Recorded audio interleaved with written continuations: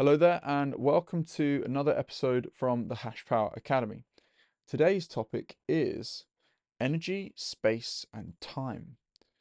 Well, this is basically an image of, a drawing of a zoomed out perspective of the Bitcoin network and structuring all of the core components of the Bitcoin network's economic energy ecosystem in a structure around energy, space, and time. Now, that may sound cliche, but I feel that it provides people with a clear and broad understanding of how this system stays alive, basically. And that is to say that producing power is fundamental to all things related to society. Producing microchips is fundamental to all things in society. Having a place where transactions and trade and commerce can be settled and secured, where enemies can communicate, that is fundamental to society. And so you've got these core technology areas and three core commodities in between. And the flow of energy is clockwise, and the flow of Bitcoin is somewhat anti-clockwise.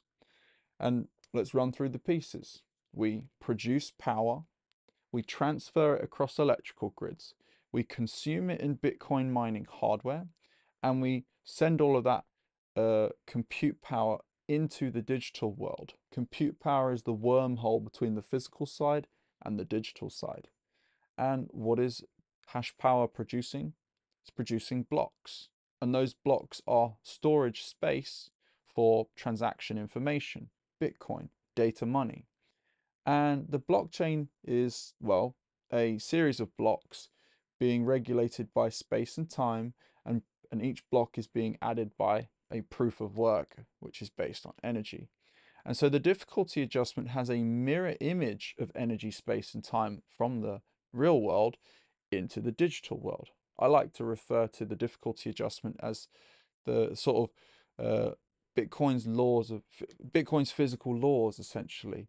That if blocks are produced too quickly, it raises the difficulty adjustment to ensure that the pace of time between each block is about 10 minutes. And this is important because if twice as much hash rate comes online without some form of difficulty adjustment, blocks wouldn't be every 10 minutes, they'd be every 5 minutes, which means that the Bitcoin supply would be issued twice as fast.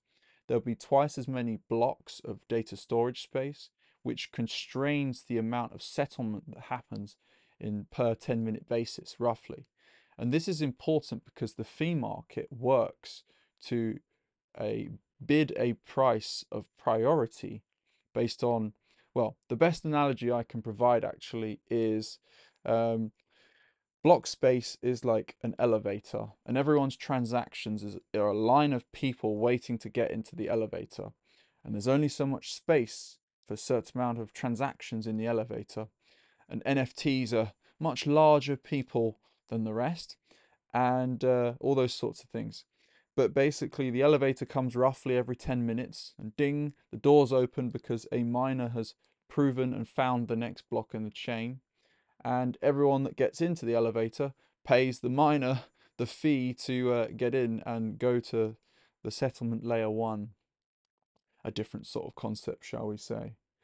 But overall, to sort of build this mental model of all the different subject fields of Bitcoin in a framework of energy, space, and time, as much as that may sound cliche, it just provides a much broader perspective to know how all the pieces of the jigsaw puzzle fit together, because then you can go and learn and deep dive everything to do about producing energy.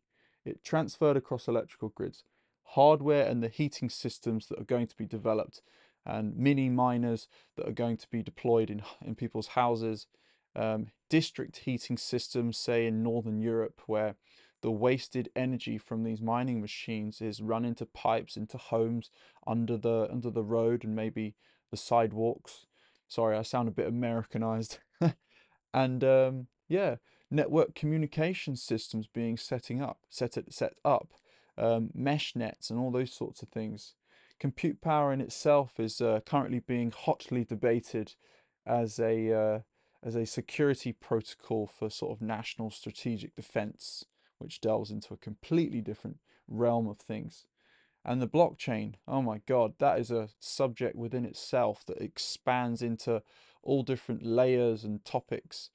And the whole point of this is all of these pieces expand off in their own directions, and they are their own subject fields with professionals in all the different areas. And last but not least, Bitcoin as money and the financial sector, the bit that people are focused on the most. And people like to say things such as one Bitcoin is one Bitcoin. That's like saying X equals X, Y equals Y.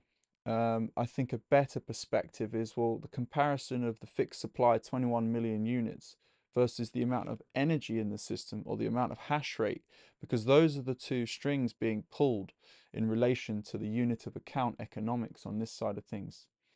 And well, as you can see, the producers of power are the supply, consumers of power are the miners. Hash rate is the supply to produce blocks, and the demand for blocks is, well, adding blocks to the chain. That's the mining pools. And there's a few dynamics where the professionalism of this branch has created this environment where not so many people are solo mining. And mining pools are essentially people just selling their hash rate to somebody who collectively groups it all together and probabilistically finds more blocks in reference to a whole pool of compute. So it is some aspect of centralization of the issuance power of Bitcoin. But there are solutions to come, different prospective mining pools that are more decentralized focused and focused on ensuring that templates of the transactions within each block is more on a decentralized focus. And that's the key takeaway here. We want all of these core components of the network as decentralized as possible.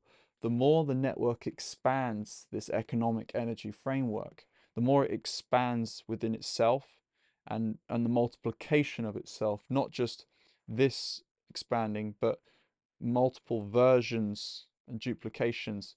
Because I think the core components of producing power, consuming it into compute, and network communications to the blockchain, those are the three sort of core components of the network staying alive. It's fundamental. Everything here that you see is fundamental to the survival of Bitcoin. I think that's enough for today. I hope you enjoyed this video. It's a bit more broad in context, but like I said, every piece of this has its own direction to study. So if you have any questions, let me know.